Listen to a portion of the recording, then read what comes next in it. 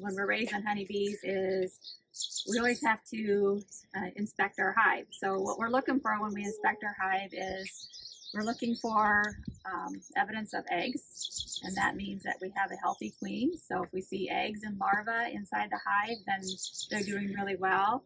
We'll look for if there's any evidence of beetles. Sometimes they like to invade the hive, and so if there's beetles, then we treat for that.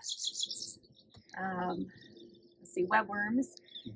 Sometimes webworms show up, so the wax moths fly into the hive, they lay eggs, and they turn into worms and really do a lot of damage to a hive. So if you have a weak hive, the honeybees can't, when they can't fight off these invaders, then you know you have a problem. And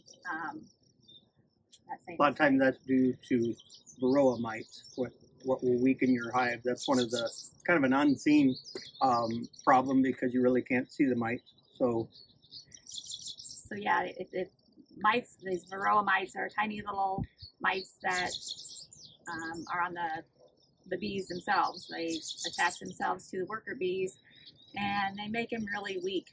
And so we treat for varroa mites 3 times in the spring and 3 times in the fall.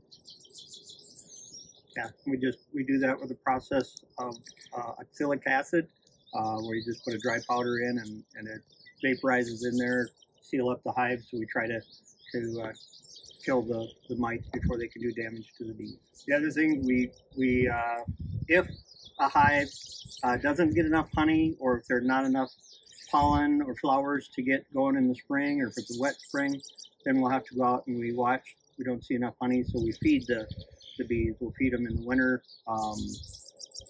sugar patties.